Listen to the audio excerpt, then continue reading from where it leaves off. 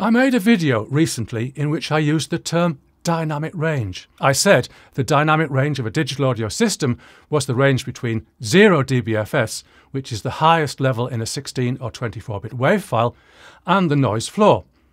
In a 16-bit digital audio system, the dynamic range is roughly 6 decibels per bit, so the dynamic range is 96 decibels. But a commenter disagreed. He said that because you can hear audio below the level of the noise, then the dynamic range is greater than that. OK, we need to look into this. First, let my technical assistant define dynamic range.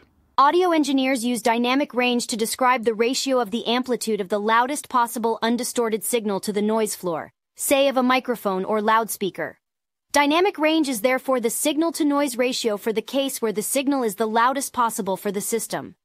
Well, that's pretty clear. I was right. Betty's quoting from Wikipedia, by the way, the source of all knowledge that is righteous and true. But however, the usable dynamic range may be greater, as a properly dithered recording device can record signals well below the noise floor. So my commenter is right too. Is this win-win or lose-lose? I don't know, but let's move on graciously. We need a demonstration in 16 bits. Hang on, why am I banging on about 16 bits when everyone uses 24 these days? Well, 16-bit is the compact disc standard, and if an independent artist, for instance, uses CD Baby as their distributor to get their music on Spotify and elsewhere, CD Baby wants a 16-bit 44.1 kHz audio file. Oh yes, they will take a 24-bit file, then they'll just trash the 8 lowest level bits. Let Betty tell you what CD Baby has to say about this. While our master upload application will allow you to upload a 24-bit file, 24-bit files are converted down to 16-bit when we make a DDP for manufacturing. While there is technically less resolution at 16-bit compared to 24-bit, if the files are dithered properly down to 16-bit, they should sound fine.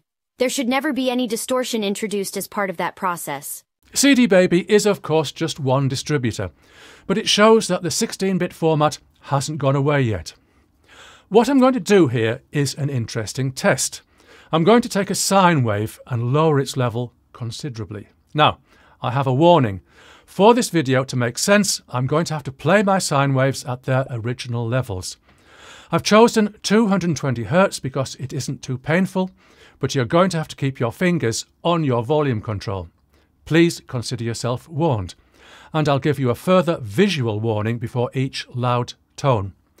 I don't want to complicate things by doing this in stereo, pan law and all that, so I'll pan the sine wave all the way to the left, so it's a single channel of mono. I'll pan it back centre in the video. Here it is.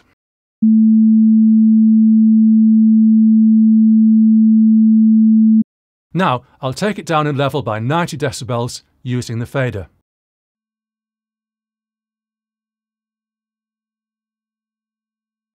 I don't know about you, but I can't hear a thing.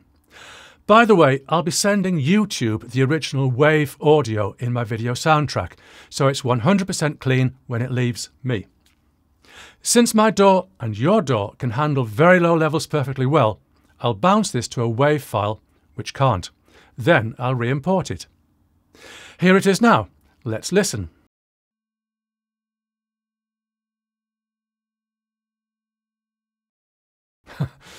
Can't hear a thing, just as expected. But there should be something there way on down. I'll normalise the signal back up to 0 dBFS.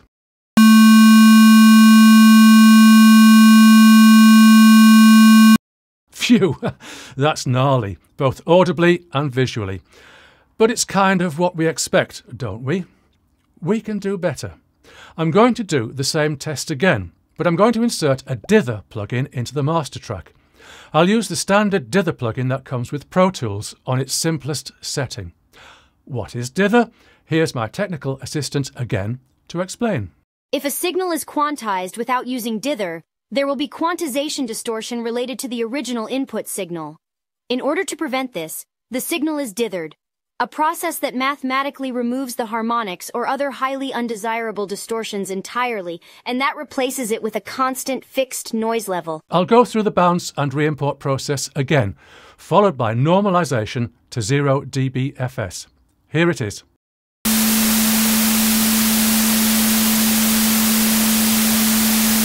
Now, this is interesting. Yes, there's a lot of noise. That's the dither. But the sine wave tone is much cleaner than before. This is the power of dither. It adds a little noise, but it eliminates the distortion. But I was talking about dynamic range, 96 decibels. With dither, it can be more than that. So here's a similar test, but this time I'm going to lower the level of the sine wave by 110 decibels. I'll leave the fader where it is at -90 and use a trim plugin to lower the level another 20 dB. Surely this is way beyond the capability of 16 bits. So I bounce it through dither, re-import it and normalise it back to 0 dBFS. What do you think it's going to sound like?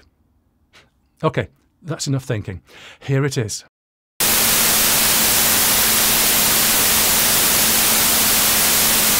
Yes, again there's a lot of noise, but buried deep down in this noise is my original 220 Hz sine wave signal. Listen again.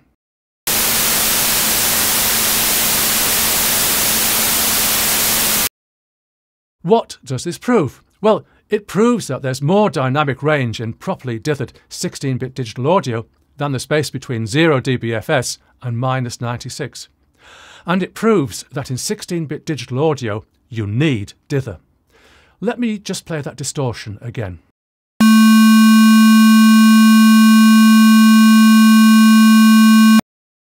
And the dithered tone.